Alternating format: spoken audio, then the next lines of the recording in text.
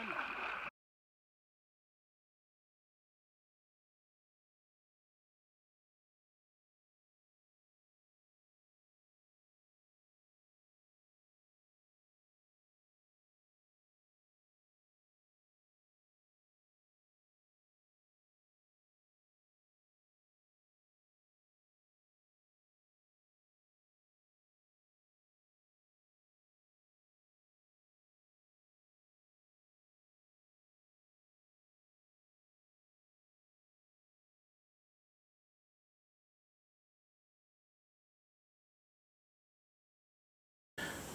Hi guys, it's Mike here, KS Bushcraft Down Under. I've retreated inside due to some domestic noise in the background.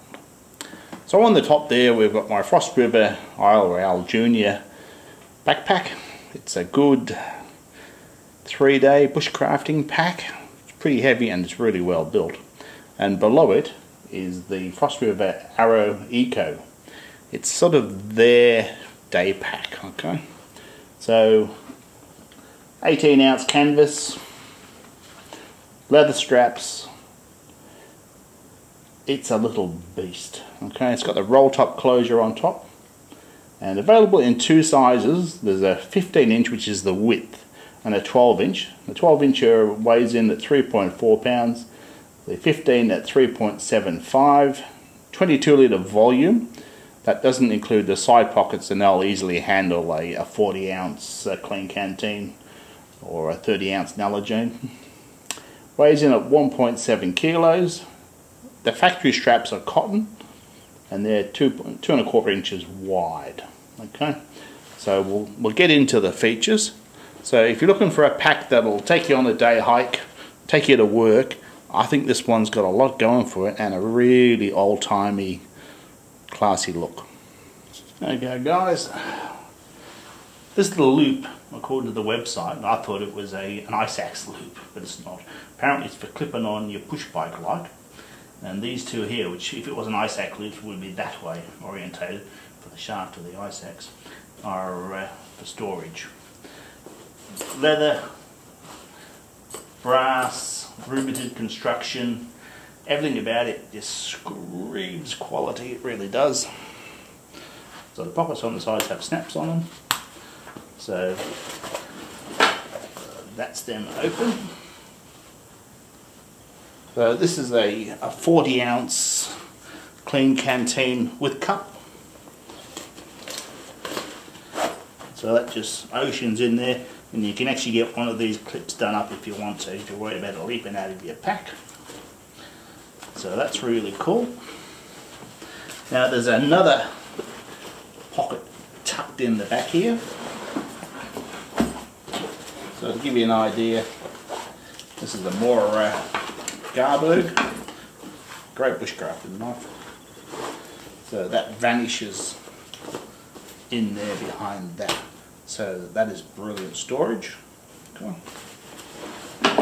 So this one I popped for the padded straps rather than the nylon ones, and I think that was a really good move. Because it just, well, it suits it anyway, but it is comfortable to carry. So there again, triple stitched, riveted, leather straps, brass rings, grab handle, so it's all brilliant. So I'll pack it out a little bit so you can see inside. So I'll use this woolly mammoth wool blanket, which just fits in nice. The straps are Frost River. I use that on my IRL Junior. Okay guys, I've rolled the top over, help you guys see inside. So it is slightly padded. We call this a laptop pack in here. So this is 15 inches wide. What it's a dead fit for is the Thermarest Z-Lite seat. So that's a bang fit in there. I think that'll be living in there from now on. It gives it a little bit more form. Okay, I'll try and get the camera in there for you. So there is slip pockets on both sides down here, one on each side, and a hanging zippered pocket, which would be really handy for car keys and stuff you want out of the way. in there. So that's cool. So I'll roll it up small, then we'll fill it out. Okay guys, there she is, like standing fully tall. So you could snap it together like that. I think if I'm rolling on the top, I don't think I'll bother with the snaps personally, but that gives you some idea. Tuck it in. So I reckon this you could definitely get away with it as a carry-on. So if you were to roll it down to its sort of smallest,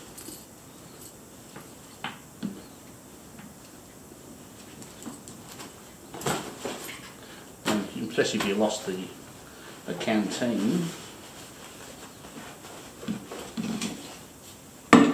tuck that in, which is really sort of, I'd say, briefcase size. Yeah. So I'll stuff it full. Okay guys, we've got that stuff full of gear. So in the bottom we've got the wool blanket. Above that I've got my Australian Army hoochie, which is a tarp. I've got my cook kit, the kettle, Trangia stove, folding one, spoon, fork. I'll lay it all out in the end. On the left hand side we've got a saw tucked in nicely out there. That's not going anywhere. 40-ounce canteen that side. It's still compact. What I think is the beauty of this, if you start off hiking in the morning and you've got a really like heavy duty coat or a giant wool sweater like this Tad Gear one I have, is you can take your gear off and put it in the pack, and you've got room where that expansion does it. So I'll put this in the top. I'll show you what I mean.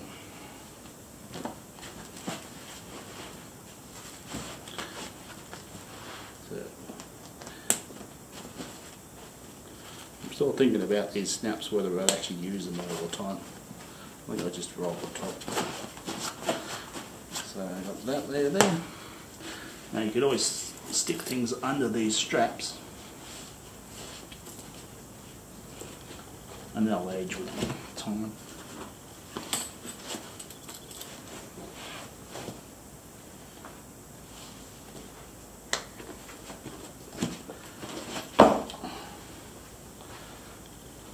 Now that jumper takes up a huge amount of room, and it's still a nice neat package. So I'm looking forward to getting this out and testing it, guys. Okay guys, so all of that stuff came out of that bag. Everything you need for shelter, cover, combustion, it's all there. So if you were to change out the wool blanket for a more compact sleeping bag and a ground mat, you'd have no problems doing an overnighter with that volume. None at all.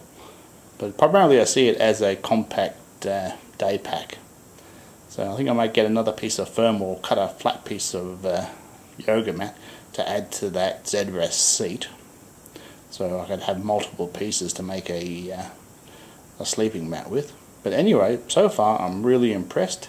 As soon as I get it out in the field, I'll give you some feedback on how it carries. But so far I'm very happy with it. Anyway guys, if this type of content helps you out and makes you make good decisions when you're making big purchases, don't forget to like and subscribe.